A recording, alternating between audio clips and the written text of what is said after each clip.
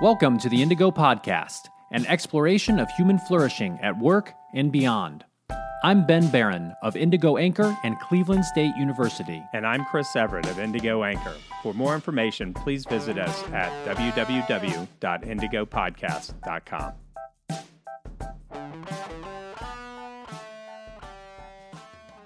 All right, so today we're talking with Neil Shortland, and we're going to focus on decision making.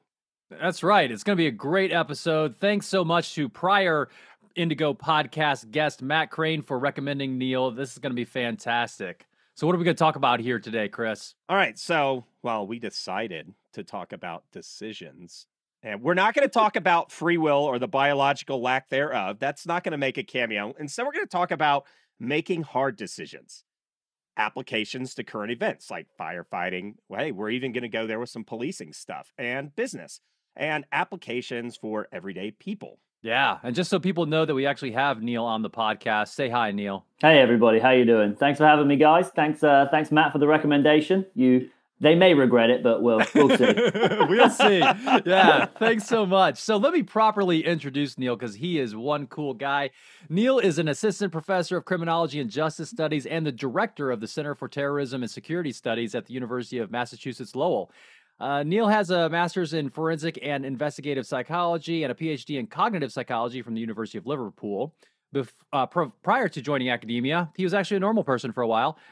He worked in a variety of applied roles alongside the UK police force and UK armed forces. His work generally focuses on the intersection of psychology and security, and he has a special interest in how people make decisions in conditions of high uncertainty. His work on decision-making has incorporated both qualitative and quantitative methods. His book, Conflict: How Soldiers Make Impossible Decisions, was recently published by Oxford University Press. And he has received funding from both the Army Research Institute and National Science Foundation for his experimental research using his decision-making tool, Lucifer, which stands for Least Worst Uncertain Choice Inventory for Emergency Responses. Wow, that's very cool.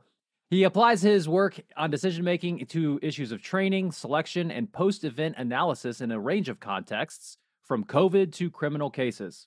His latest book, Decisions, with Professor Lawrence Allison, is under contract with Penguin Random House and explores how we can overcome fear and procrastination to better seize opportunities in life. Wow. So just a formal welcome, Neil Shortland, to the Indigo Podcast. Thank you, guys. Thank you. I would have written a shorter bio if I knew you were reading it. So sorry about that. Yeah. No, well, maybe do less awesome stuff next time, Neil. Yeah, Neil. I looked at it and I thought about shortening it, but I just couldn't decide what to cut because there's so much good. That's right. Freaking cool. Oh, look at that awesome thing. God, my life stinks next to this guy. It does. Oh my gosh. Fun. So I guess, one place to start, Neil, is with a very basic yet big question of what is a decision, and what are your thoughts around that? It's an interesting question, actually, because I remember you kind of, even when you have to define it, it's one of those things that everyone kind of thinks they understand, but when you actually drill into it, you can kind of get into this quagmire, if you will, of people really trying to unpack what a decision is. And I think that the biggest distinction when we talk about what a decision is that a lot of people assume that a decision is the process of weighing alternative options and choosing one, and often choosing, the best one of the available options. Right, that's kind of this classic rational approach. But I think the more accurate description of a decision in general is that a decision is a commitment to a course of action.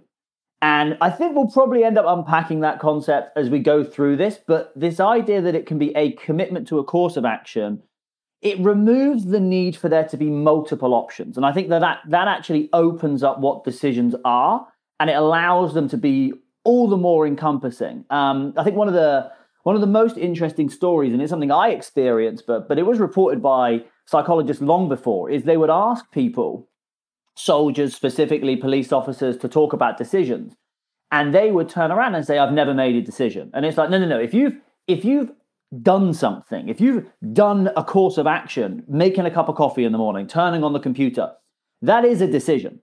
What people often confuse that with is they've never made choices. So any action, any choice that results in you doing something, that's the decision. How you get there, that's the decision-making process. Yeah. So, I'm also reminded of one of the best rock power trios, Rush, in which one of their songs, they say, if you choose not to decide, you still have made a choice. Do you agree with that? 100%, 100%. Well, we'll get to that because you can choose to not choose, but you can not choose through an attempt to choose. One of the ones I always love is, it's actually from it's from a business book. I remember reading it a while ago, but it's kind of, the idea was 4 frogs are sitting on a log and 3 decide to jump. How many frogs are left on the log? And you turn the page and it says 4, because there's a difference between deciding and doing. And I think that kind of comes into it as well. A decision to be complete has to result in a behavior. And that's, I think we can talk about some models that kind of try and unpack that process. But yeah, it's a commitment to a course of action, but ultimately the action has to occur or the decision didn't. Yeah, yeah. You also, when we were prepping for this episode, talked about some things like difficulty buttons and so forth. What does that have to do with these ideas of a commitment of course of action to a course of action being a decision? Well, it's interesting because Yates, there's this old study by Yates where basically he got a bunch of undergrad students and he asked them to describe hard decisions. And it comes down to this. I think there's a really big not argument, but difference of opinion in the field about what makes a decision hard. And I think a very, very lay assumption is that the consequences of a decision make it hard.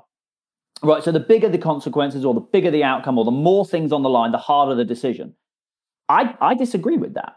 And I think that the evidence for that is in the everyday world. People make unbelievably hard decisions all the time. And not only that, they make decisions with massive implications and massive outcomes. They can make those decisions relatively easily in certain cases. And at the same time, the smallest decisions with the least outcomes sometimes can also be difficult. So I think we have to uncouple the idea that a hard decision is a decision that naturally just has massive stakes, because I think there are people who can make those decisions very, very easily. And then you get into this more complex view of kind of what makes decisions hard. And I think if you look at kind of the real world, and I think we reflect on our own lives, some of the difficulty, we call them difficulty buttons, kind of uncertainty, so not knowing what's going on, multiple people being involved, that's another classic one. There's one of the activities we always do in trainings, myself and Lawrence Allison, who I work a lot with, and we use this kind of hypothetical bomb example, right? So imagine you're staring at a bomb. The bomb has 2 wires, blue and red, right? And you're told that cutting the red wire turns off the bomb. Well, that's not a hard choice, right? Red wire, bomb. Right? Okay? It's easy. I wish it was, I'm sure anyone who diffuses bombs wishes it was like this, right? But then you add in 2 different variables, right? So the first one I'm going to say is cutting the blue wire or the red wire diffuses the bomb.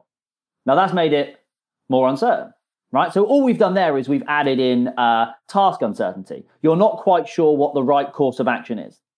The next step you can take is you can basically say cutting the red wire or the blue wire may or may not diffuse the bomb. So now you have task uncertainty and outcome uncertainty. Now that immediately makes it incredibly more complicated and much, much harder. And then what you can do is you can obviously move the bomb to, in research, there was some neuroscience research we did it where you move the bomb to different places by a school or in a car park, and it makes it more complicated. But when it comes to what makes them difficult, what makes decisions difficult, I think it comes down to those 2 things. What am I meant to do? Or what can I do? And what will happen if I do it? And if you can't answer those 2 questions, you are facing a difficult decision. And you got to care, right? Because we've all seen people that flippantly, or you got to have some cognitive resource to understand, be able to frame it that way. Well, right? I agree. I think, one of the things that we can get into later on is kind of, how when people navigate decisions, right, what makes them difficult is usually the kind of the clashing or the colliding kind of values that are important to them.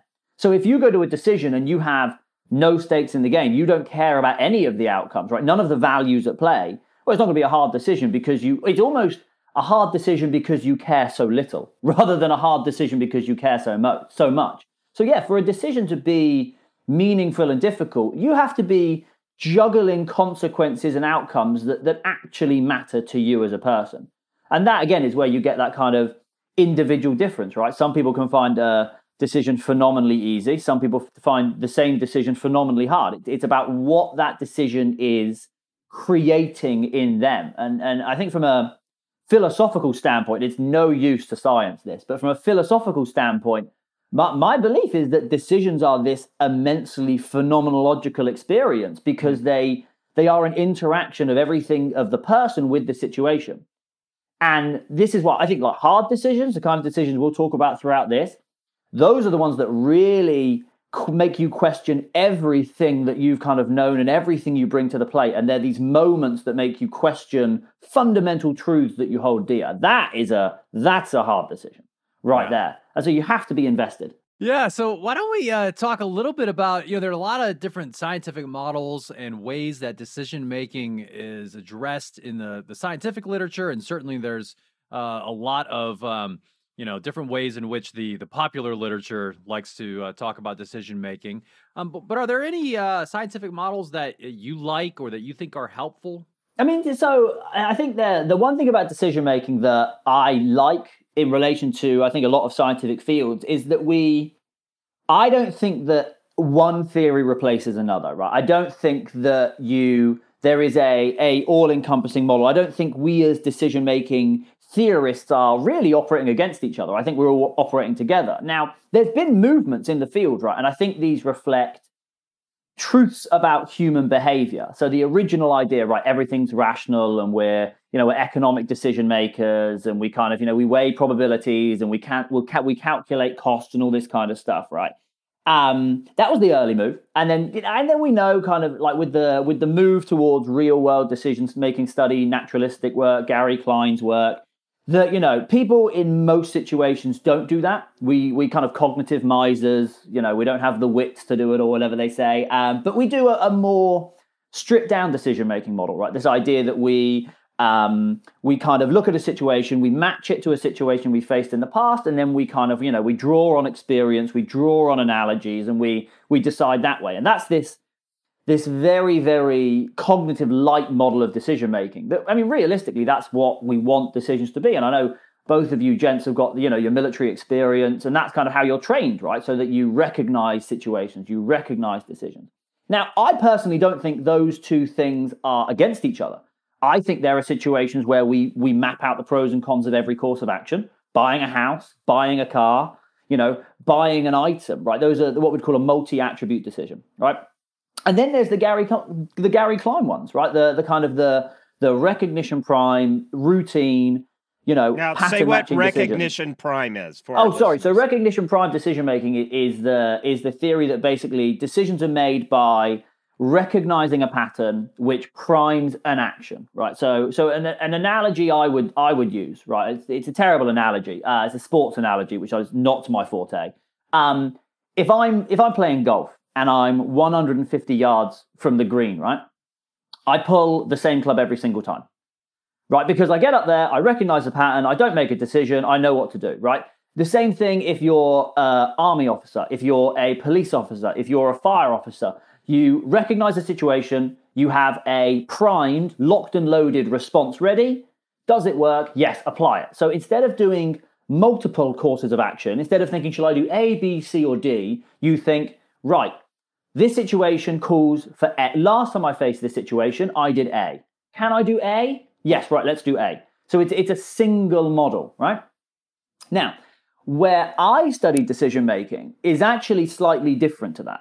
And it's because I've always said, like Gary Klein can have 95% of decisions. Gary Klein can have 99% of decisions. I have a little 1% over here, right? It's these decisions called least worst decisions, which are these situations that we face where they're novel, you haven't really faced them before, they don't perfectly match your training, and you are presented with two courses of action, right? And those, you have no idea, one, which course of action is better, because both could be bad, both could be good. And two, you don't really have any experience to help you of this specific situation. So if we take my little area, right, my little 1%, these high stakes, unique, novel, least worst decisions. There are, I think, three theories that we need to, I think, hold in our minds in order to kind of understand this little area, right? And the first is what, it's Lipschitz and Strauss. They basically call it the trimodal model of decision-making. And what they basically said, and it links to that definition I gave you earlier, right? This idea that that a decision is a commitment to a course of action. But that means that based on your commitment, as in how much you already think you know what you're going to do, a decision can be experienced very, very differently. And they basically say there are three different types. One is where you know what you're going to do because other things are telling you what to do, right? You know that you know your choice because policy tells you, because all of a social norm tells you. Right. So if you're a soldier, if you're a police officer, right, and a certain action happens, there is a policy that tells you if this happens, you will do A. Right. That is the first kind of decision. You don't actually have to think. You just almost defer your decision to the policy, to the law, to the social norm, and that's how you guide your action. The second is what he calls reassessment, which is you basically come to a decision already knowing what you want to do, because you're already committed to it. In this situation, I do this, right? It's basically recognition prime, right? So the question isn't what do I do? The question is, I want to do this. Is there any reason I shouldn't? Right? Wake up in the morning, go to the kettle. I want to make a cup of coffee. I do it every single morning. Is there any reason that today I shouldn't make a cup of coffee? Right? That's what you have to almost convince yourself not to make the decision you want to make. And then the last kind, so try three different forms. The last kind of decision is the fun one, is what he calls choice, which is where you have no previous commitment to, and there are two options in front of you. So you don't know, you don't know if you want to do A or B. You're equally attracted or unattracted to both. You have no experience to help you, and there's no policy to dictate. Now you're facing a decision, because the thing about choice is that in choosing A, you sacrifice B. In choosing B, you sacrifice A. That is where the psychology comes in, because not only do you have to convince yourself that you want A, you have to convince yourself that you don't want anything associated with B. So the big meaty one that's at the heart of most difficult decisions is choice. Two options, and you have no commitment to either. The second theory, I'll try and make the theory slightly shorter than the last one. Now, the second theory is one called the Safe T model, and it was designed by Lawrence Allison, Claudia Vanden Heuvel back in 2012. Now, it's basically a phase-based model of how you make decisions, right? So the idea is simply, right, situational awareness, what's going on? Plan formulation, what can I do? Plan execution, let's go do it. Team learning, what did we learn? Right? That's not the innovation, right? They basically looked at how people make decisions and built the model.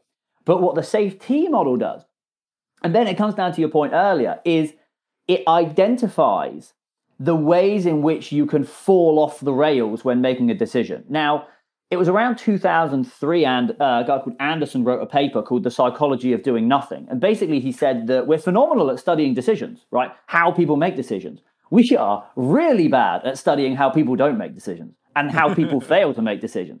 And so the Safe T model kind of tries to explain that. And so basically it says you've got situational awareness, and then the next link is plan formulation. Well, if you miss the link, you basically get into what they call decision avoidance, which is, I know there's a decision I need to be made.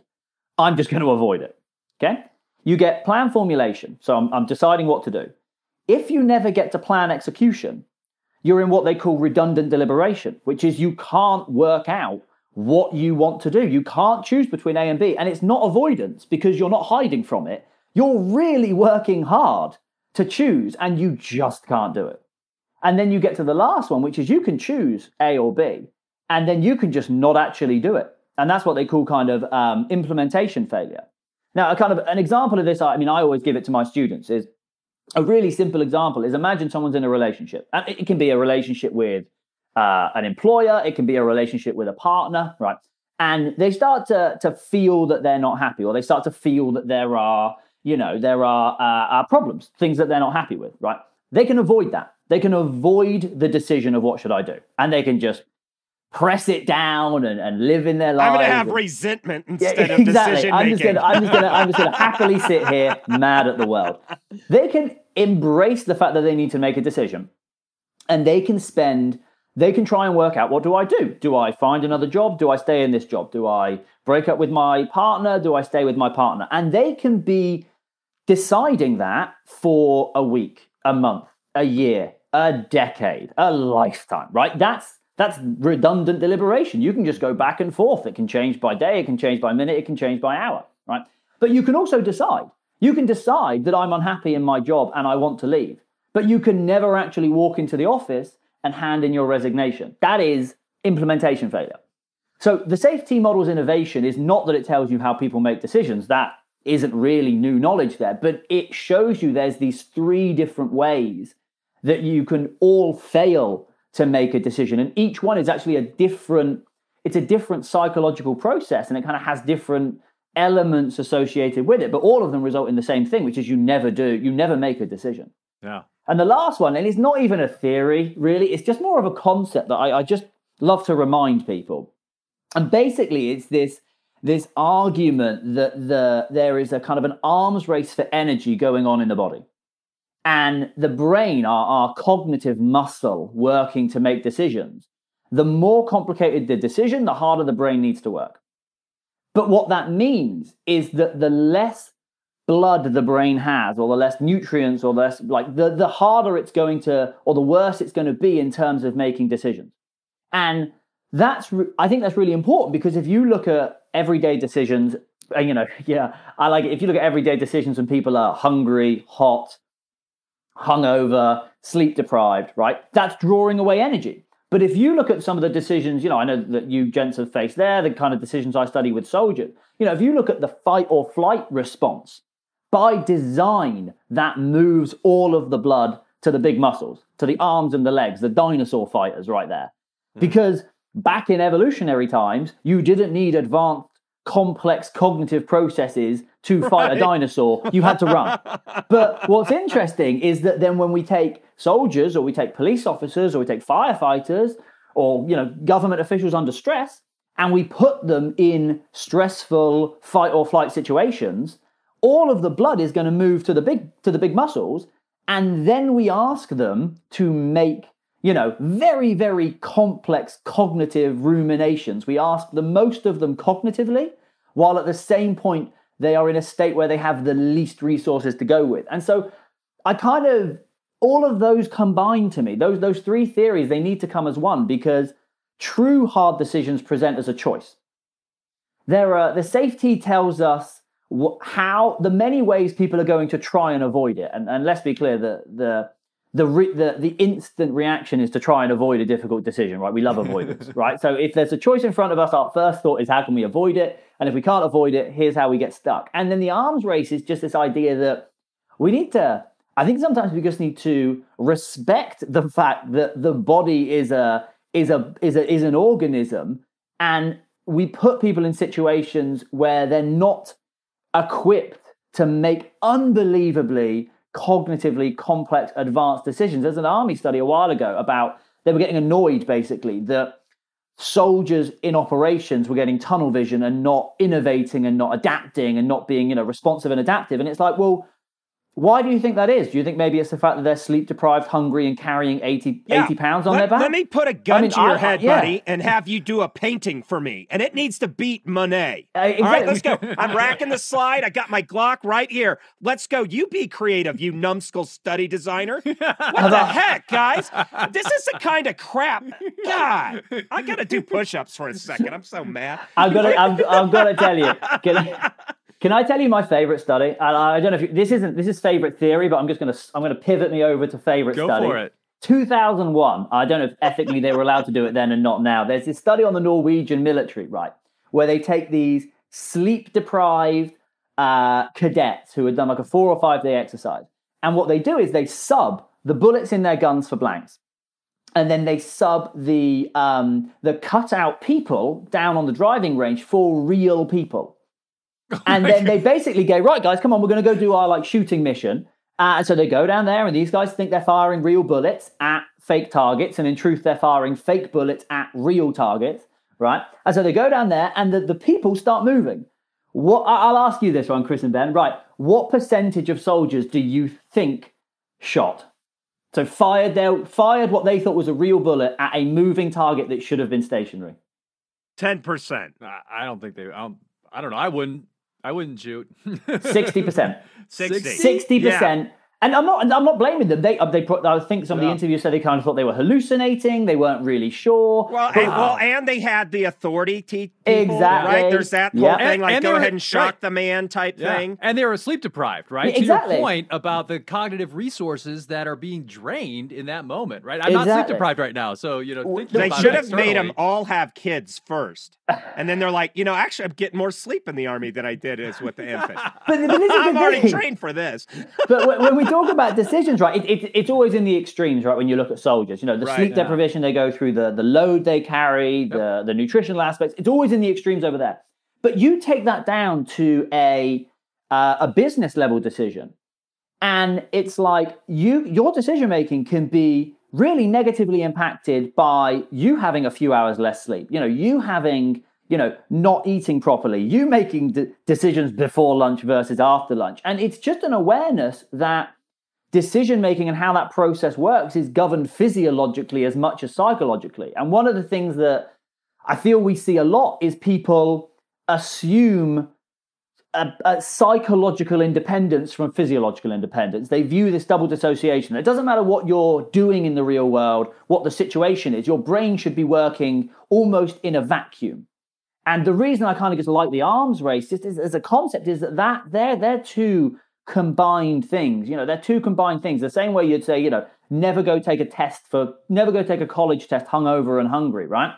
Or don't get people to go make extreme complex decisions while they're, physiologically depleted. Or at least if they are physiologically depleted, appreciate that when you try and understand the decisions that they made and why they operated in certain ways. So that to me, it's just such a fundamental concept that's so often forgotten, this idea that the body really dictates our behavior first. Yeah. No, that's phenomenal. Hey, one question that I had that I was just thinking about as you were describing this is I'm curious to know what you kind of think about the idea of intuition and, the gut feelings. I'm thinking of Gerd Gigerenzer's work. He wrote a book called Gut Feelings, talking about the role of intuition, how actually it can be helpful in certain circumstances, that kind of thing. And I don't know if that ties it, maybe that goes directly back to the recognition prime model or something else. But what are your thoughts about the role of intuition in making decisions? Well, I think it's a really interesting point. Now, I definitely think so. In terms of Gerd's work with the recognition prime stuff, I 100% think that you can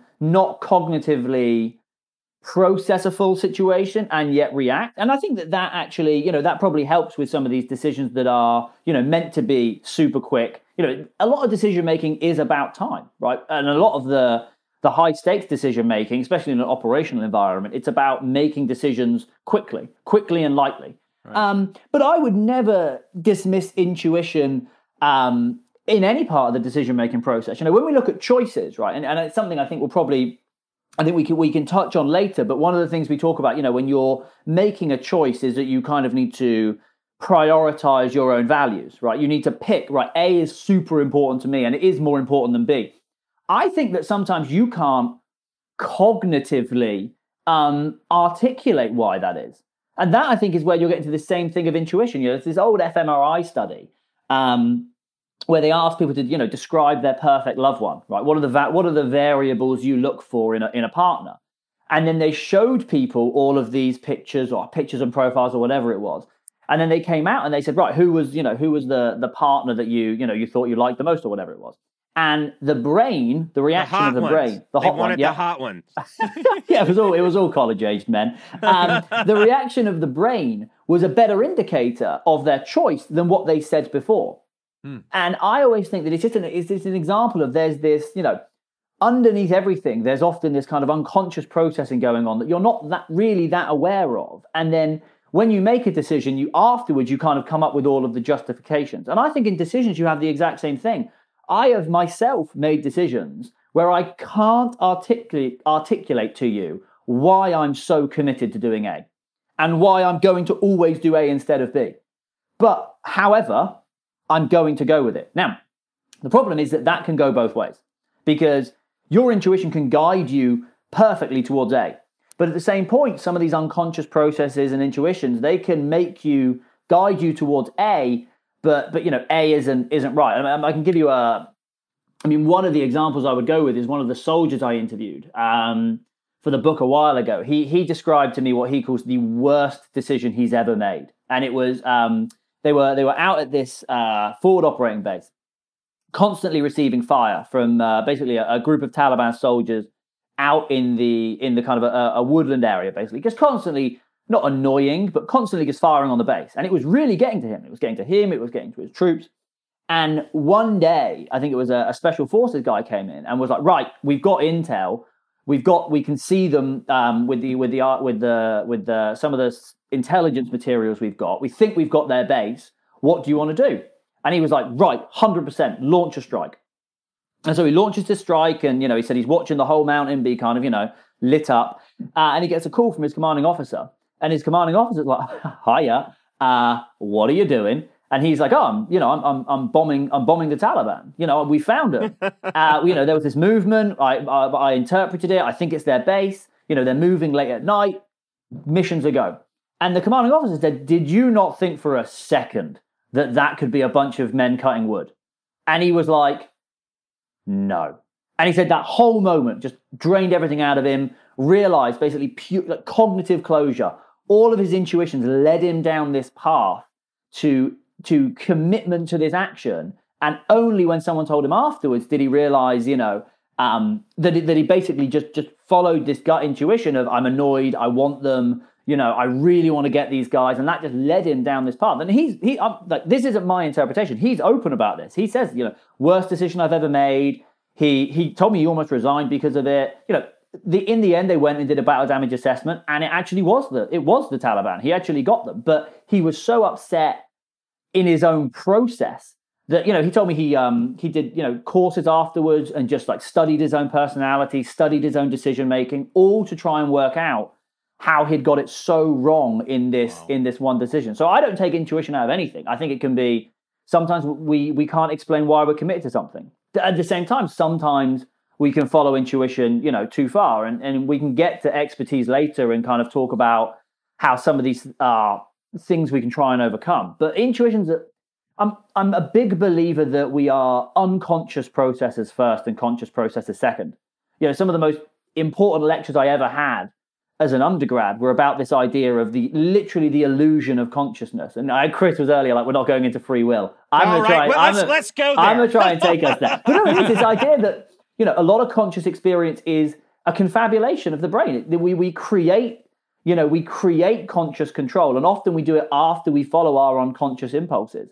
And so I don't think you can take it out of decisions. I think it operates in all of them. In choices, it's going to guide us A and B. And in, like you're mentioning earlier, in recognition prime and gut instinct, it's going to guide us, in certain directions. And I think intuition is correct, because I think, the unconscious processing has much more power than the conscious processing. Right. But let's throw something in on that. All right. So mate selection, right? Let's say you grew up in a bad family and you keep making these bad decisions. I had a girlfriend of mine who's like, I know this guy's horrible, but I just can't help myself. Saying those kinds of things. So maybe if you really wanted to commit, you'd have to say, I'm going to have these people select my spouse from a country that allows arranged marriages, and I'm just going to go with it. Now, if you commit to that kind of process, it's probably not going to feel like, man, this is such a sexy marriage. Gosh, it's so great. Every day's yippity skippity. But maybe your heart could come around to it on the other end. Let's take a look at a policy decision. If we know that we're flooded, like the day after 9/11, if Bush wants to it's time to make some glass, he probably could have turned some square footage into glass overseas in that moment. And the country would have been with them. But instead, we went through several years, and we're like, why did it take us so long to get to Iraq? Man, planning a whole country invasion takes some mission planning, right? But if we know, but instead we did get massive new bureaucracy with all the Homeland Security stuff that got set up. So, one of the ways we could do a process to prevent, deal with our fact that our mind get hijacked is we have to say only a supermajority can do anything after a 9/11 event and we give ourselves a year to cool down, and then we're deciding in a different space, right? Well, I think one of the points about that, Chris, that I really like is that I think a lot of the things we do in life are designed to stop us, to avoid the need to make decisions, right? But okay, so going back to trimodal, choice is really the tough one, and we don't want them. Like, I don't want to spend all of my day having to make choices because they're tiring and they're tough, and I have to convince myself, and it makes me work hard, and I don't have any guidance. I don't want choices. I want an easy life. I want a life where I either know what I'm going to do or someone's telling me what I want to do. And literally, we design all of our systems to avoid us from having to make choices. The reason we train, people with mission rehearsal, right, is like Mike Matthews calls it, a library of experiences. So you never face a situation you haven't already faced. Because if you've already faced it, you know what to do. Why do we fill organizations, military and business organizations, with policy? So people don't have to make choices because there's a policy to tell you what you want to do. And I think there's a psychological benefit of not making choices. And again, where do you want to go with that? You want to go to Milgram with it? You want to go to anything else with it? But it's deferring autonomy. I didn't decide. The policy decided. I didn't decide. I was trained to do this. And you're deferring, your responsibility, because when you make a choice, you chose A, you chose B, right? That was you. And I think as humans, we don't really like that. Let me interject on that a little bit. So yeah. we, like in the Army, we make an SOP, right? Mm-hmm. Every unit that rolls out infantry has a different SOP. And so like we make those clutch decisions and those narrow, you're emotionally flooded, your vision goes small. And then we review them and we say, you know what? I made a numbskull decision. And then you make that process right there. It's a way of triaging your own biology, right? Do you mean it's not like you don't, because as an infantry person, I don't want to roll out with somebody else's SOP, right? Because that's the team dynamic that we have. Matter of fact, resented a little bit if an SOP I don't agree with comes down, right? Yeah. But what you've got there, it sounds like, is you've got your situational awareness as a group. And then you have come up with your as a group-based decision-making, you have agreed on what the correct decision should be. So you've still developed a guideline, but obviously your guideline is unique to you and unique to your team and unique to how you operate. And I know this is something that we discussed before, this idea of then when you leave and new people come in and their interpretation of a situation might be completely different, which means their SOP is going to be completely different. And so that's where you're getting into this. What I'm saying is it's this idea of, hey, I don't know how to necessarily do nationwide mission planning. So I'm going to have some experts think about this so I don't make an either uninformed decision or an emotional decision, right? Like what would you tell to somebody who keeps picking the wrong mate based on some kind of emotional wiring, yet wants to be in a relationship with somebody? Some version of somebody else decides, but you're deciding to submit yourself to that, right?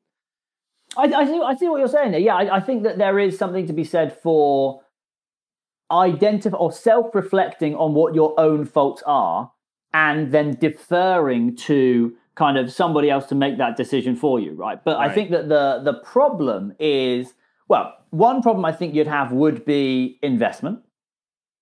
So I think that if you fully defer everything, and then so if you go to it's an interesting point. If you go to some of our other work, and this is very unrelated, is on how interpersonal interaction, right? And what you basically get to is the fundamental essence of human behavior is autonomy. And so if you look at studies where they put monkeys in cages versus studies where the monkey goes into the cage itself, they're in the same cage. Their reaction is so much more distressed and so much more emotional if they've been put in the cage. And it's because they didn't have the autonomy to choose their outcome. I have the same thing. I've got a puppy here. I have to try and make the puppy think that it chose to go to the pen to go to bed. Because if I pick him up and put him in the pen to go to bed, he's not going to sleep for 2 hours. So I do think that when it comes to decisions, it's this interesting balance. I literally realize I've contradicted myself. But no, there's this interesting there's fundamental kind of challenge there of we like feeling like we have autonomy.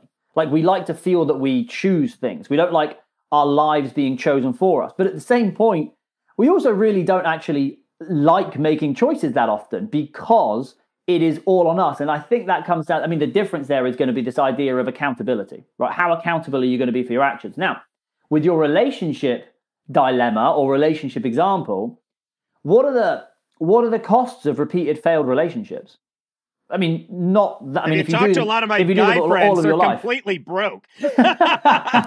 Yeah, there can be a big fiscal cost, but it's not the same degree of accountability as, you know, if you make a decision in a job-related realm and the accountability is, you know, termination of service or the lives of others and things. So I think that's probably a nuance there in terms of, like, we can go and make poor personal decisions routinely.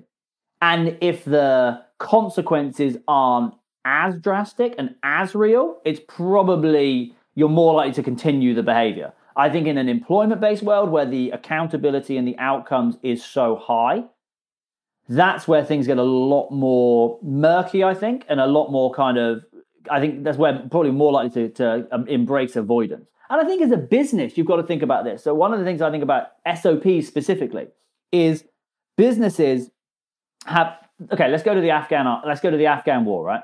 Mm-hmm. They have a national war strategy, if you will, which is, this is how we want the war to go, right? And McChrystal can come in and he can literally change the whole strategy from, you know, I want all decisions to be around hunting insurgents and, you know, a counterterrorism operation, to I want all decisions to reflect a fundamental respect for the civilian population and counterinsurgency principles. So that is supposed to bleed its way down through all decisions that are made, all the way down to the everyday patrol. Any decision you make down on patrol should reflect this overarching, you know, General Stanley McChrystal's one decision that he made at the top. But the problem that you have, and this is like what you were talking about, Chris, is on the ground level, you also have made decisions and are making decisions about how you think it's best to operate. Mm-hmm. So you have to balance bottom-up decision-making where you're benefiting from your experiences, how you know your group works, how you know your village works, how you know you can achieve the things you need to do, and this top-level directive of we need everything to kind of in unity all be in accord with this overarching decision that we've made. Yeah.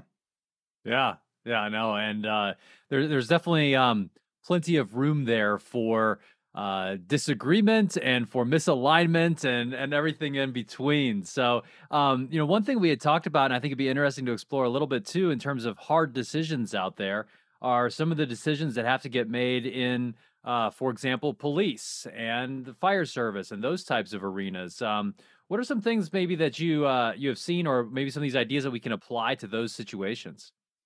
I mean, I think if you look at I think the clear decision that we're seeing, I mean, at least that is at the forefront of the public consciousness, right, is this kind of, I think, this use of force decision. And I think so as a UK person, you know, obviously this is not something that I've grown up surrounded by, but I mean, since being in America now 8 years, you know, it's a pretty constant source of discussion. And whenever you tell anyone you study decisions, one of the ones that they bring to the fore almost is, you know, what do you think about, you know, police shootings and police use of force?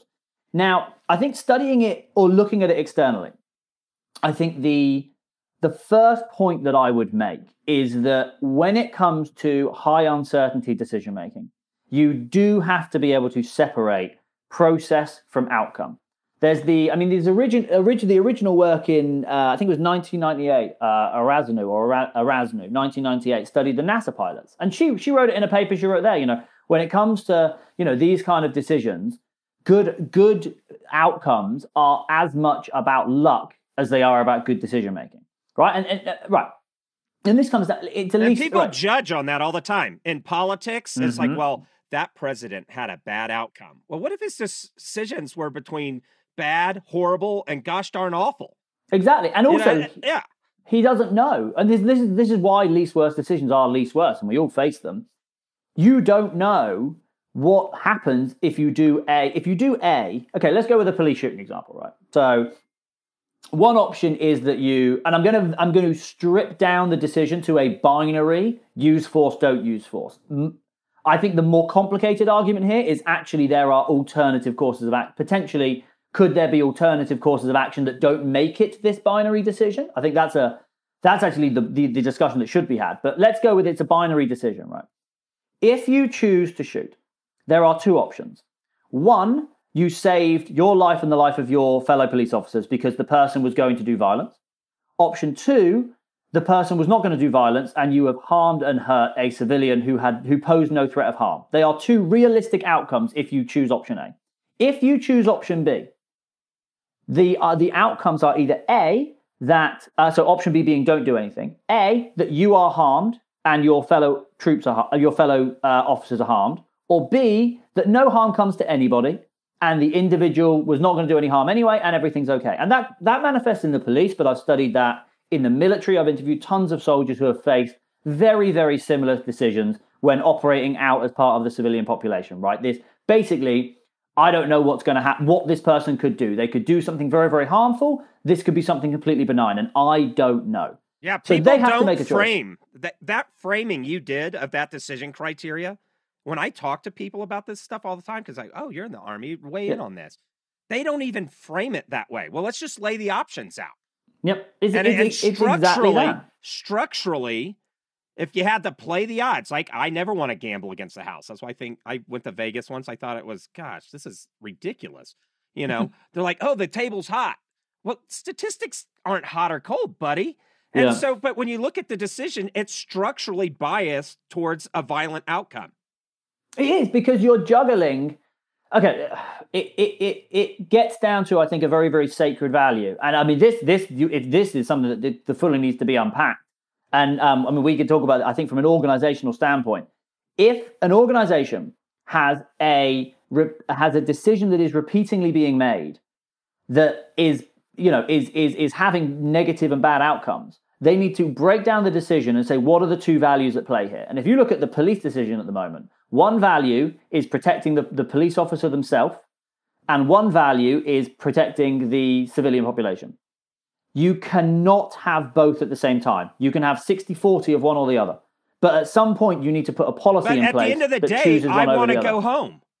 I want to go home. I may lose my job and reprimand, but I don't want to die and not see my kid that evening. I agree with you. There's a psychological theory called error management theory, which is we're just biased to avoid the most costly error. And often the most costly error is something that harms and murders ourselves. Because think of the value you'd have to take. Think of the value you'd have to take. Well, today, I'm just going to get shot today, maybe, to get a friendlier picture for police enforcement. Right? Today, I'm going to do the I mean, if you're in a firefight with your team in Afghanistan, you might be like, I've got to go get my buddies who are bleeding out over there, and I'm going to run across this field getting shot at. And you're like, you know what? I may just freaking die, and I'm just going to do it. I'm going to take that risk. But when you got to go day in and day out, 20, 30-year career as a police officer, you can't have that mindset of, I'm just going to never pull out my gun, ever. Because, that's ridiculous, right?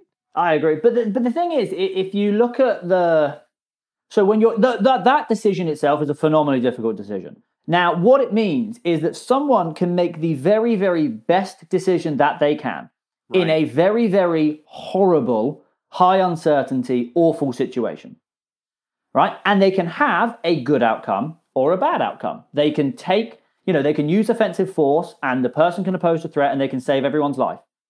At the same point, they can use offensive force and they can get it wrong. But the decision they made was the best possible decision in terms of a process. At the same time, also, someone can make a very bad decision in terms of process.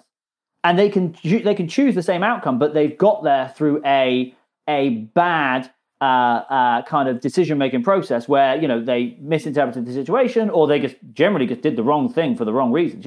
Some of the military cases we've seen, I did some work on there was a documentary on the Clint Lawrence case, which got a lot of press last year. That was a bad decision by all accounts, right? He made people do the bad decision. So you've got a process which can be good or bad, and you've got an outcome that can be good or bad, and they aren't perfectly correlated. Right. Now, the problem that I'm seeing is that we are judging on outcomes and not judging on processes. And I mean, I think a lot of it comes down to almost maybe it's something as simple as fundamental attribution error, right? Mm-hmm. When we make our own errors, we blame our environment. When someone else makes an error, we blame the person. But I think that there needs to be we can't constantly assume that a bad outcome is indicative of a bad decision-making process. And we definitely can't avoid investigating the process. And I think what we're seeing at the moment is that I think people are very quick to infer process from outcome. And so just as a decision-making person, decision-making researcher, I would always argue that, we need to investigate the process. And this is something that, I've been doing this more recently, actually, but I've been doing some work on criminal cases, on murder charges, where people, look at the individual on trial and they're going for, murder one, and they're saying this is premeditated murder. I've done some kind of gang work in the past and things like that. And it's like, no, you need to look at this person's process and assess when they made their decision, what was going through their mind, what their courses of action were, how they perceived the situation, and did they make the best, albeit awful, but the best decision that they could, or did they make a terrible decision, in which case they should be fully culpable for their actions? And so I think that from the problem is that process question is so tough, and you can get protective on one side or the other. But it's what it comes down to. But this is policy issues too. It's policy. It's everything. Every time you go overseas with the government, right? Mm-hmm. America just goes and screws up every country it went into. Right? They're looking at outcomes, right? Mm-hmm. Versus maybe not the decision process. Like, they're not familiar with the complexity of policy and different things that go in there. But it's another thing as well. And I think that people, it's a simple activity, but I think that mapping decisions out in terms of the least worst outcomes from both options, it shows you how complicated these decisions are. If we're going to talk about kind of a policy-making decision, I think a really interesting one would be kind of intervention in Syria. Actually the one that, if anything, was kind of the decision not to intervene. Now, you map that out, right? So you've got this emerging kind of group of kind of, Al-Qaeda affiliates, Al-Qaeda and Iraq affiliates breaking off, kind of beginning to operate. And the question is, do we go in, do we operate militarily or do we not operate militarily? Well, let's say you operate militarily, right? What are the outcomes? Outcome one, great outcome. You put them down, there's no more issues, and you've controlled kind of or minimized the amount of harm that's being caused in that area. Other outcome, you recreate or redo the early, 1998, Afghan intervention, in which you go in and kind of make things worse, or, Iraq 2003, right? You go in and you almost create the problem that you went in there to solve, and then they get more support from the civilian population, and they get bigger and they get more powerful, and you've created that, right? So acting militarily, one great outcome, one awful outcome. Let's not act now. We'll not act, good outcome, nothing really happens, they go away, or, there's infighting and they fall apart, and you don't really have to worry about it in a year. Not acting, outcome number two, they grow into a massive terrorist organization that inspires terrorist attacks all over the world and establishes a physical stronghold and a caliphate. Now, it's very easy to look at that outcome and say, well, that was terrible decision-making processes. But you don't know that if Obama hadn't chosen the other outcome, that it wouldn't have created an equal negative situation. Yeah. And so I think in most policy decisions, this is why, I personally don't want to be president, but most policy decisions are least worst. And, if you look at, I think a really interesting, and this actually, I think, Matt, this maps onto what Matt spoke about in your last episode, right, is when people are making least worst decisions, and I think it's something we can go to in a bit, I think, to talk about how people make them. But one of the biggest guiding principles is going to be kind of people's value systems, which is linked to their personality. And so it's interesting to see Obama's handling versus Trump's handling, right? Obama famously established a red line in Syria, and when it was crossed, didn't really operate militarily or take a quantifiably large military intervention. Trump on the other hand, has been very militarily orientated when it comes to movements and the use of chemical weapons, in Syria and in Iraq. Now, I'm not saying either of those decisions are better than the other. I'm not saying one made a better decision-making process than the other. What I think is probably true is that both faced least worst decisions. They both went with their value systems, and they both came to different outcomes. And it is luck and time that will tell us in hindsight who made better decisions. But the problem is that when we look at when we have a responsibility to investigate how people make decisions, it's very, very easy to get distracted by outcomes at the cost of really investigating their process, because their process is done on faith of what the outcomes will be. And that I say that in personal life. I don't know what ESPN would have a business model. If that, because everything's about, and you get like some lay numbskull, sitting on their couch calling in, hey, I just want to call in about that call. What was that coach thinking? That guy's a big dummy. We would have won the game. And like, dude, he's got the position of coach. What do you got? You got a beer drinker at home? Like that? And it's that kind of thing. And we have so much, and social media drives a lot of this. Mm-hmm. Let's go find out from Joe Listener on the street. Hey, what do you think about that? Well, wait, does this guy have any expertise in this kind of stuff? What is going on? It's outcome orientated. And it's outcome orientated on steroids, probably with a bit of fundamental attribution error and the human tendency to assume we would have done it better. And so you put all of those things on, and you can get, it's not nice to have your decisions, investigated and questioned by the wider population, because firstly, least worst decisions usually create a 50-50 split anyway. So 50% of people disagree with you. And then if it has a bad outcome, then that 50% is now, given some view of support that they were right all along.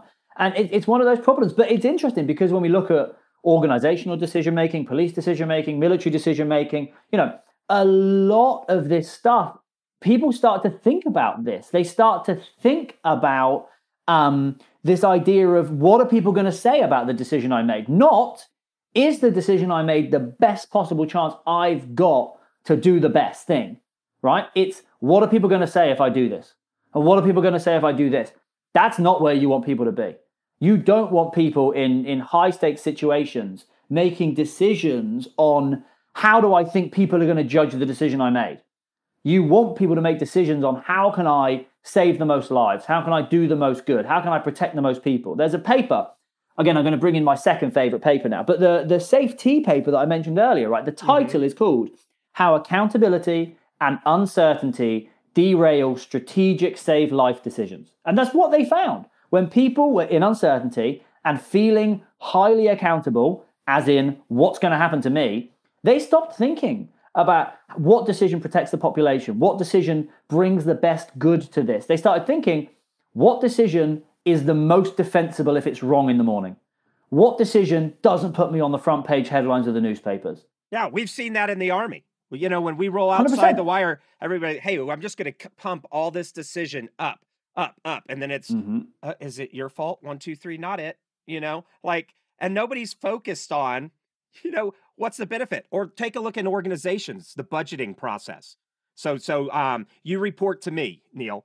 And so I say, hey, Neil, listen, your budget was $2 million last year for your section. And I'd like to get 40% more work out of you for 25% less. So I'm trying to get the most work for the least amount of money, right? And then what do you say to me? You say, oh, well, gee, I want to actually get more money for less work. But what's missing here is like, how's this going to help us win in the business space, right? Nobody has the whole budget process sets up a decision-making that's about deal-making between individuals rather than pushing the organization strategically forward.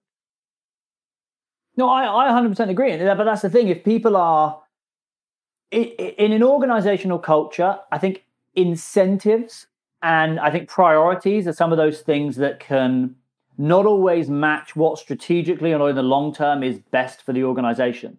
And that's kind of one of the things that I think we've talked about a lot in terms of, how can organizations make better decisions? And it is self-reflecting on what are the cultural variables that people are factoring into their choices? And are they the cultural variables that you want people to be thinking about when they're making these kind of decisions? I mean, Like an example I would give is if you were thinking about, like a Fortune 500 or some kind of financial firm, right? And they're making all these decisions. Are they thinking about, now you can say as an organization that you want them to be thinking about the stakeholders, or you want them to be thinking about the people whose money is invested in these companies. But what if that organizational culture actually encourages making deals and being competitive with the guy next to you to make sure that you get the promotion or you get that quarterly bonus or whatever it is, right? That is, it's those cultural norms and the most poignant cultural factors. That's what people are going to be thinking about when they start to make their decisions. Now, that's the human decision-making process. But what you need from an organization is you need to know what they are, and you need to make sure that they all align. We wrote a chapter in the book we wrote was on conflict, team conflict, right? And a lot of it comes from this mismatch of values, right? Your individual values about what you think you should do clash with the organizational values of what the organization thinks you should do. And then if you're put in a decision and you have on one side what you think you should do because what you want to do as a person and what you think you value, and on the other side you have a decision of what you think the organization wants you to do for what the organization values as an organization, that is a horrible position to be in. I'll give you an example, and this comes down to, what I think is one of the more formative decisions of the soldiers I interviewed. But there was this soldier who basically was operating a forward operating base, and basically there was a group of soldiers up in the mountain being attacked by, I think, 100, maybe 200 Taliban out there, and they basically asked him to put together, a quick reaction force, so a small group of troops to go up there and help them out, help them repel. So that's exactly what he did. Got the guys together, left the base a bit unprotected, but knew the right decision, went up there and helped them, and repelled the Taliban. And then another guy, his senior, comes over to him and he basically says, right, congrats everyone, thanks. Right, everyone's basically beaten up, no ammo, no food, tired. I want you to now go into those mountains and get me my battle damage assessment, right? How many bodies are there? Because my commander wants me to report how many bodies there were at this battle. And he told me, he said, in a few seconds he weighed up, protecting everyone around him, which is what he as a person felt he's there to do, and what the organization wanted him to do, and the army leader wanted him to do, completely opposite. He said he weighed it up in about 6 seconds, and he said, I knew I was saying goodbye to my 20-year career, and I said, me and everyone on my side are driving back to base, see you later. And that, the intestinal fortitude to make that decision, still to this day, unbelievable. But that's from an organizational standpoint, that's not what you want. You don't want people deciding between the value they hold most dear and a value that you as an organization want them to be leveraging, because you'll get those situations where people will either A, sacrifice themselves to make the business decision, which will hurt them in the long run, resentment, trauma, whatever it is. It's not what you want people to be doing. Or B, they'll say two fingers to the organizational culture and they'll make the decision that drives them. Ideally, you need some kind of alignment. You need people who have a value alignment with what the organization is giving them in order for them to make the decisions that you want them to make. Yeah, this is fantastic. Love all of this. And I think we could probably go on for hours on this. One thing I'd like to be able to leave our listeners with are, what can we take from this research, from what we know about decision-making that can help leaders and everyday folks out there do things a little bit better? It's a really good question. It's actually what it's one of the biggest challenges that Lawrence and I have faced. And I know you mentioned earlier kind of our Penguin book, but the pitch of that was we wrote Conflict: How Soldiers Make Impossible Decisions, and you speak to people and everyone's like, I'm a terrible decision maker. I'd love to know more about that. And I use my own tactics in my own everyday life decisions. I use it to help my friends with their life decisions. So I think studying soldiers is great, and studying high stakes situations is great, but the beauty of it is if you can understand how soldiers and police and fire make unbelievably hard decisions in awful situations. Hell, we can help anyone make a decision if we can understand that. It's kind of like I think it's like the fitness world, right?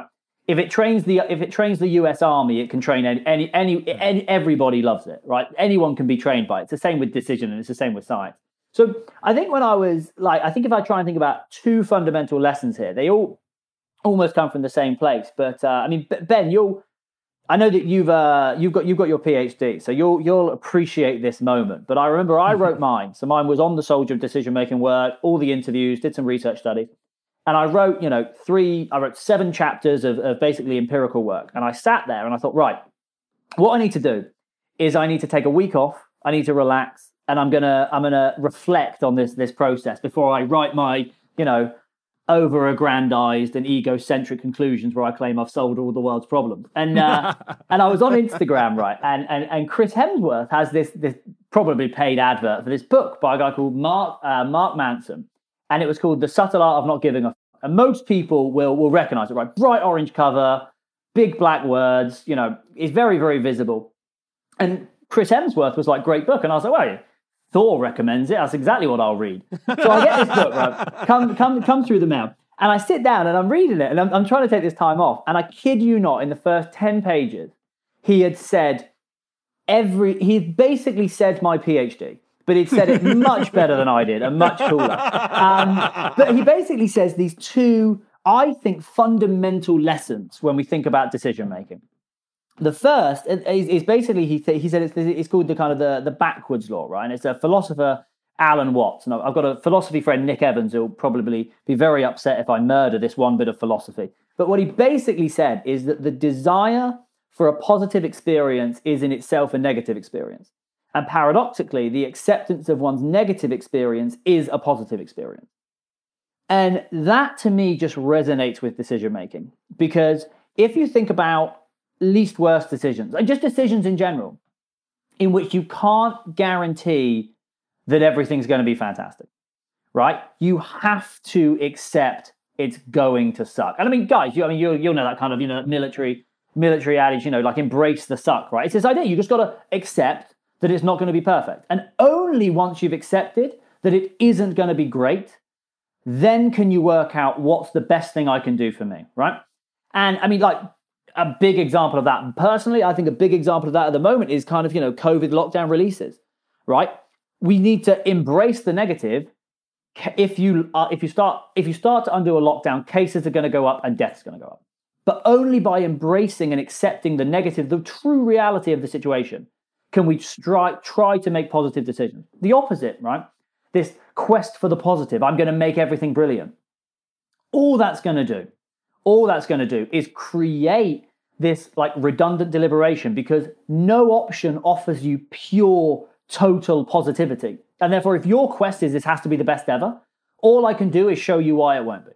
And that's where you see, there's this individual trait that we've kind of done some research on called maximization, right? This old decision-making theory, right? There is satisficing and there is maximizing. Satisficing is, it's good enough, I'll be fine. Maximizing is, I want the absolute best. Maximizers, worse at making decisions.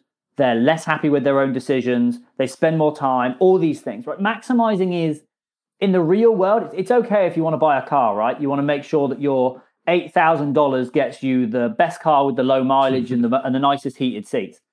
But in the real world, like a COVID lockdown release, you can't maximize that. But trying to maximize it, all that's going to do is lead to, redundant deliberation, delays, status quo, that status quo bias. So I think that often we have to have a really tricky and I think honest conversation that things are going to suck. But what we're going to do is we're going to make the best decision that we can to have advanced the most positivity out of this that we can. And then the second part of that is then, okay, if everything's going to suck, right? Some bad things are going to happen. How do we make sure that the good thing that happens is the really important good thing? And this is where, so we wrote a paper on colliding sacred values. Tetlock's got his work on sacred and secular values. And basically what Mark Monson, how he phrased it, which is, again, probably wouldn't get published, but it's far more articulate, is basically he said that the goal of a good life is the art of not giving a But he clarifies that to say it's not about not giving a That's called psychopathy, right? It's almost that thing you mentioned earlier, Chris, right? Not caring about a decision, right? That's not good. He said the art of not giving a is giving a about something so much that you don't give a about the adversity.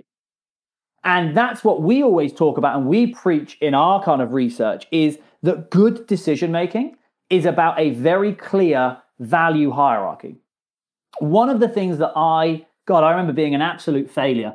My PhD was on decision inertia in the military, right? So facing uncertain decisions, do they succumb to decision inertia? Do they fall foul of decision avoidance? Do they get stuck in redundant deliberation? And I interviewed soldiers, and they kept making decisions really quickly, like super tough decisions that we don't see in other cultures. And I was like, why? And the end of it, what I kind of identified was they have a very, very clear value structure. It goes 1, 2, 3.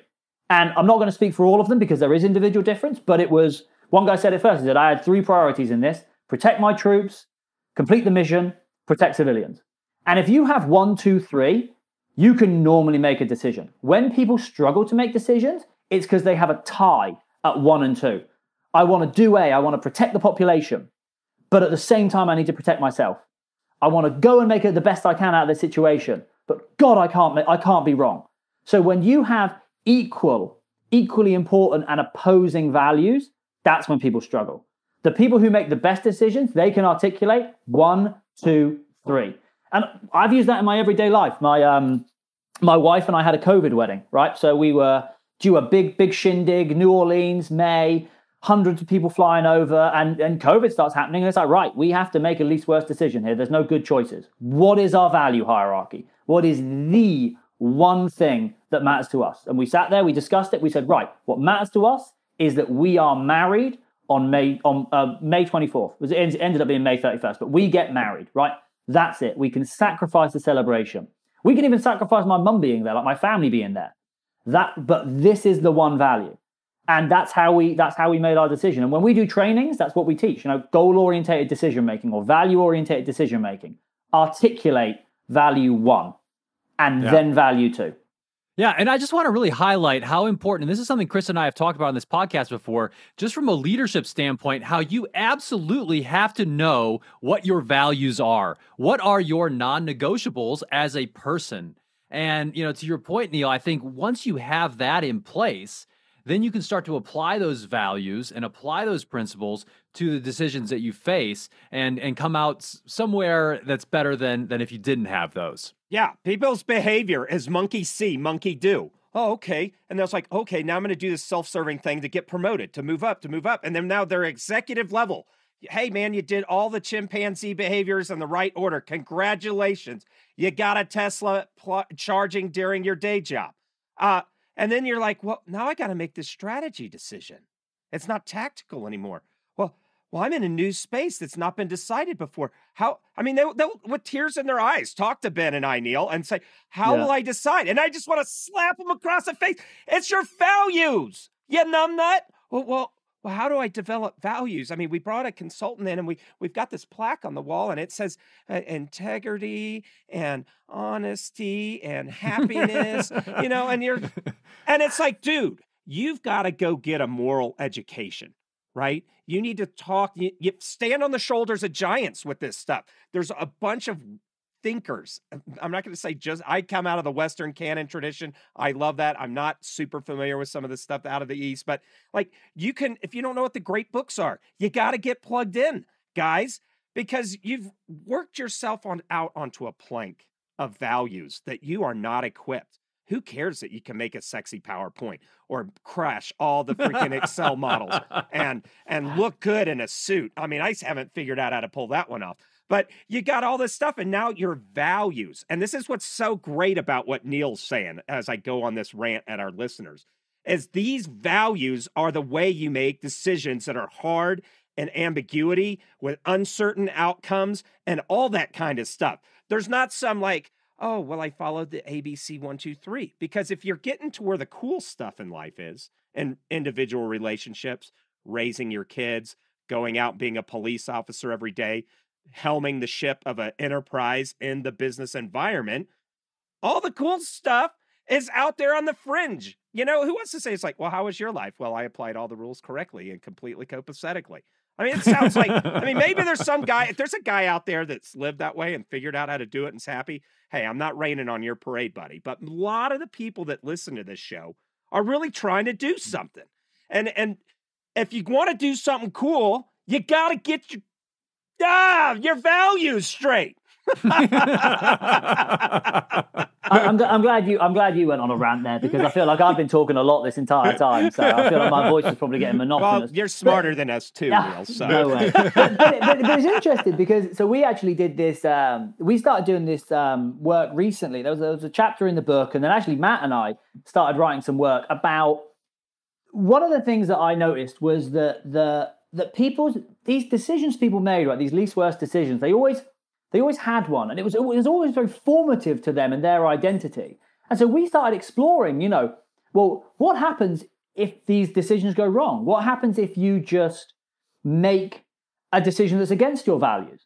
And we got really into a lot of the literature around kind of moral injury moral injury in servicemen, and that is defined as a value transgression. And so we started writing about stuff like COVID, right? It's forcing doctors to make decisions that fundamentally violate the value of, do no harm, protect of saving lives and stuff. And so what I always say to people is you have to know your values and be guided by your values, because if you make a decision that violates your values because you prioritize someone else's values, you are the one that's going to suffer that. And I mean, there are, I'm not saying every decision, but the extreme decisions that truly test your values, that's the link that we're seeing with a lot of people about kind of, moral injury, trauma, and just struggling to live with the decisions that they've made. And that's as important as making a decision, is being able to make it, be okay with the outcome, good or bad, and live with it. And a lot of that comes to being guided by your values. It's almost, I think Ricky Gervais said it once a long time ago, and I probably took it far too literally. But he basically said, I'm Darwinian. I am who I am. I'm going to be me, and I will either survive or die. I will be successful or I will not be successful. And sometimes I think that, we have to do that. We have to know what our values are, know what's important to us, and be driven by it and stick to it. And I think organizations need to do that. Organizations need to be true to their values and be guided by them. And I think people need to do the same things. But it's self-reflective. It's in a situation where everything sucks, truly what is the one thing, like you said, Ben, the non-negotiable, Chris, the non-negotiable. But we have to know that and be clear. And then be so confident in it that we don't give a fuck about all the adversity that follows, because we stuck to the most important thing. Yeah. I run into these guys, these execs, they're hollowed out. And it's because they've I just went with what the organization, that, the survival mentality. And they're like, why does life not have any color or zest to it? Where am I? Who am I? I'm having a midlife crisis, which I'm trying to paper over the hole in my heart with Ferraris and hot babes, and it's ridiculous. But then some people, they just really haven't had this foundational moral education, right? And so, the humanities wasn't a big part. They hadn't thought about, or maybe come up through an organization that teaches some morality, like say Boy Scouts or something like that. And so they're like, hey, there's something here, but I need to come up with some values. And that soul searching doesn't happen. You can't do that in a 2-hour session at church on one Sunday. And you can't do that in a 2-hour yoga sweat retreat. You can't do it at that peyote sweat lodge. This is a process that has to unfold as you are having that dialogue internally with yourself and reflecting on some situational scenarios to kind of test drive in your mind, doing the work of crisis without the crisis, right? Mm-hmm. Really having your thinking cap on. Well, we just wrote a paper coming out soon called Foretellers of Doom. And basically it's that in training, you need to train people with these rare, unforeseeable, you need to be creative in the challenges that you pose people. Because the thing about values, I think, often is you don't really know what they are until you violate one. Like, you really don't know what truly matters to you until you find out that it truly matters to you. And in order to do that, you need to have experience. You need to go through the process. And it's one of the things that we talk about in terms of organizational decision-making is people practice the RPD stuff a lot. They practice the policy stuff a lot. They don't practice the least worst decisions a lot. So I said, all these soldiers going out there, phenomenal, trained so well, all the mission rehearsals, everything down to a T. They have never been trained to make a choice. And so when they're presented with one, they're like, oh, this is something I don't normally do. How do I do this? And it's like, that's the kind of, we need to train people in these skills to face situations where they are juggling things that are all very important to them and a lot of other people. And how do they go through that, identify the most important one, make the decision, defend the decision, and reflect on the decision. Man, I'm so glad you brought up that violation piece, because that's part of our practicing. There's no skill like making moral decisions. Like, you're not going to bat 1,000, right? You're going to miss a couple. Yep. And it's that missing and sitting with that unsatisfaction, that dissonance between who you want to be and who you were in that moment, that helps teach you those lessons to solidify. But one of the interesting things is our society doesn't have a way for moral redemption. No, not at the moment.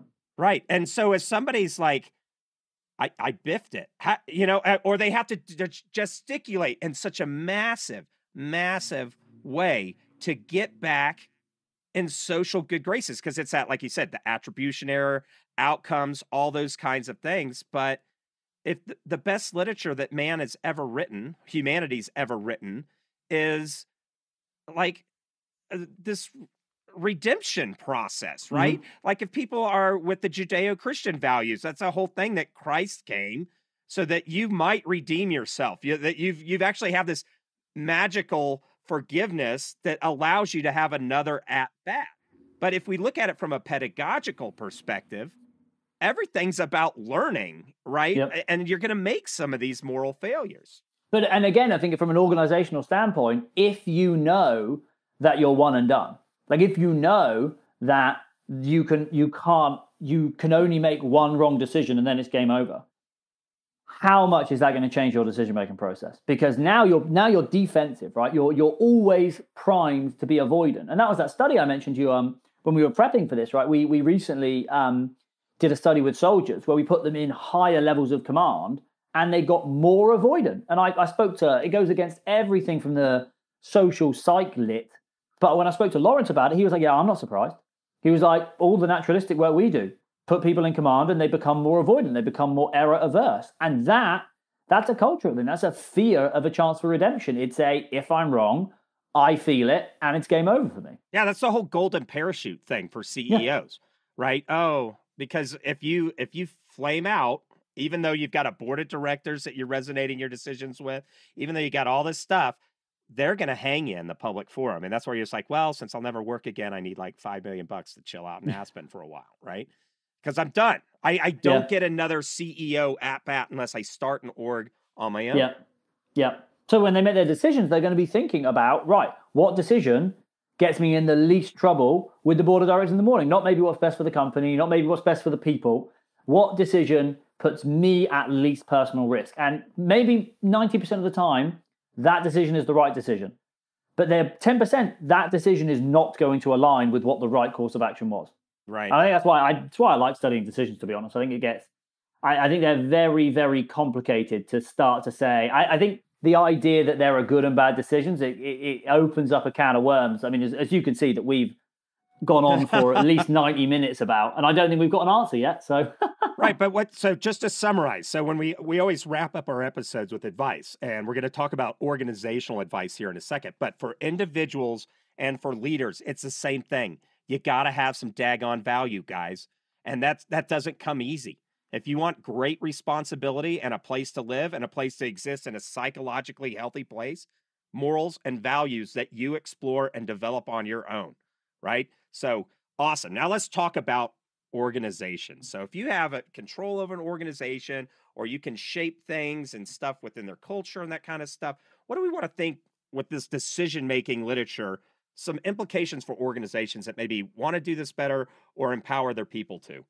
So I think from the organizational standpoint, I kind of break it down into, I think there's two issues to think about. I think in terms of an applied issue. The first is this idea of culture, right? And reflecting on how does our organizational culture trickle into the decision-making process. And so from some of the early work I did was on kind of the US Army adaptation around civilian casualties, right? And that had, I think, obviously that had really benevolent intention, right? You know, General Stanley McChrystal, what don't we understand? We're not going to win a war if we don't stop killing fucking civilians, right? Great quote.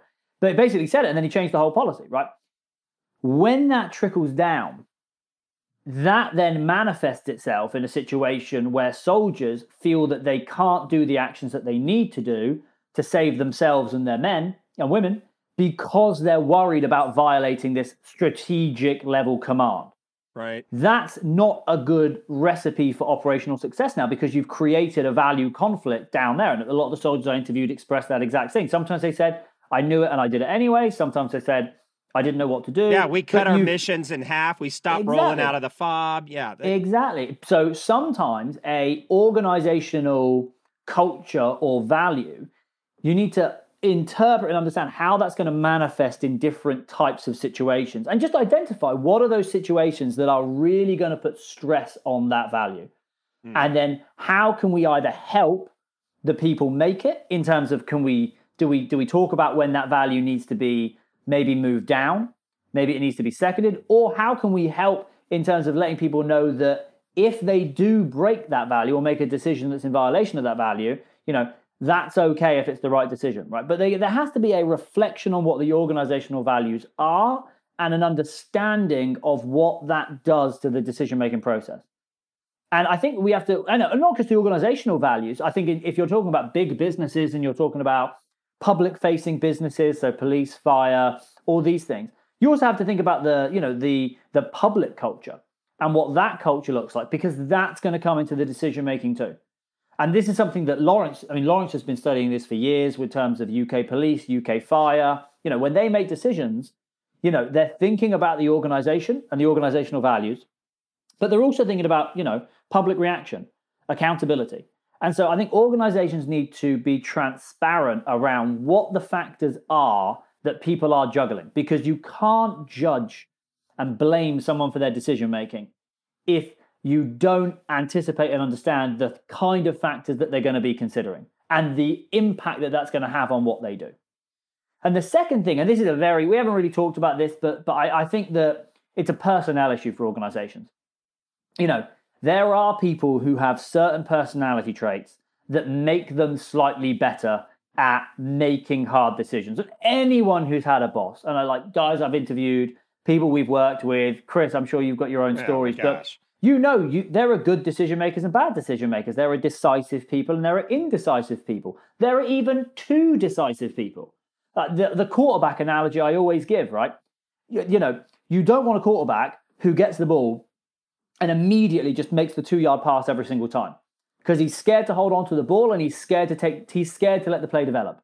You also don't want a quarterback who holds the ball, is scared to make the pass in case there's an interception, and lets the play develop and holds onto it too long that he's sacked, right? Kind of a Goldilocks model here. Different personality traits lend you to each of those. Experience lends you to each of those, right? So there's a personnel issue in terms of you do need to think about the science of what a ideal decision maker is. We did a study recently in which we compared police officers with military experience to police officers without military experience. And we found this thing that we kind of called a foxtrot thinking, that police officers who had military experience were slower to assess the situation. So they took longer to listen to the scenario, cognitively kind of interpret the scenario, and then move on to a decision-making phase. But when they did move on, they made the decisions faster. They were faster at every single stage.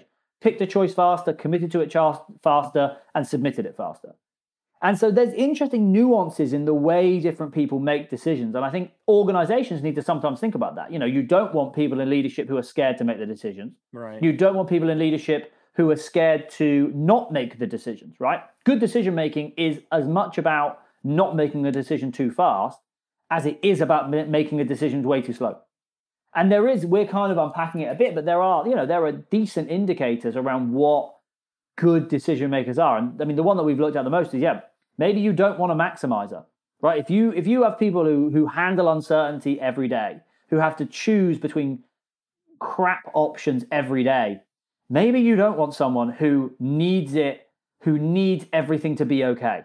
Maybe you need the realist in there, right? Who says it's going to suck, but I've got a challenge-orientated mentality, and I'm going to make it the best it can possibly be, knowing that it sucks. Man, that is so good. So just reflecting on the organization stuff, culture just plays so much of a piece on this. If you punish somebody for a bad outcome, without a review of their process, nobody's going to make a decision again. They're going to push it as far as away. So an assessment, the kind of people you have in there makes a difference for you. So, man, we've covered so much territory today.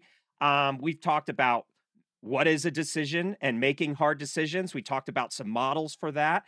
We talked about some current applications to events like firefighting, policing, business. And then we talked about individuals, leaders, and orgs, some implications for them. Anything else, Neil, that you want to throw out there? I mean, we'll talk about where can they find you on the web if they want to find you? I would say I'm on Twitter, where I kind of where some of our work is. NeilShortland.com. Although I actually need to update that. That might be a good place to start. I would say if anyone's interested, I'd go on it's ground-truth.co.uk, and I can give you the link to it. But that's where Lawrence and I, that's where we put most of our stuff that we do for the kind of the organizations out there. So any of the work we've done for, real life businesses, where we kind of look at their decision making and things like that. And that's kind of our kind of applied front. And then if anyone's interested, if you want to read the science of it, the conflict book is the favorite thing I've ever written. But maybe early next year, Lawrence and I are going to be putting out a book for everyone, kind of on the lessons that we've learned and how anyone from relationship decisions to business decisions to personal decisions, how you can kind of learn from this and try and seize opportunities. Because I don't say it lightly. Anderson got it right in 2003. We love avoidance. If there's a hard choice, we will try everything we can to not make it. And so everyone can just do better and be better if we can overcome those hurdles and actually begin to commit in the face of uncertainty and commit in the face of fear. Excellent. Anything else you want to add that we didn't cover in this episode? God, no. I think you had everything I know. We mowed the lawn. Well, everybody, thank you, Neil, for being on this podcast. Everybody, do check out his links; they'll be in the show notes. And once again, thank you for such a high quality conversation around decisions. No, thanks guys for having me. Thanks Matt Crane for the recommendation. I'll ask him if he regrets it. But no, Chris, it's been a joy. Thank you, thank you, Ben. Thanks for listening to the Indigo Podcast. If you like this podcast, please consider helping us by rating us on Apple Podcasts or wherever you listen, telling your friends about us, having us on your podcast, or mentioning us on social media. Our website is www.indigopodcast.com, where you can access more information about us and this episode. Thanks again, and we look forward to talking with you again soon.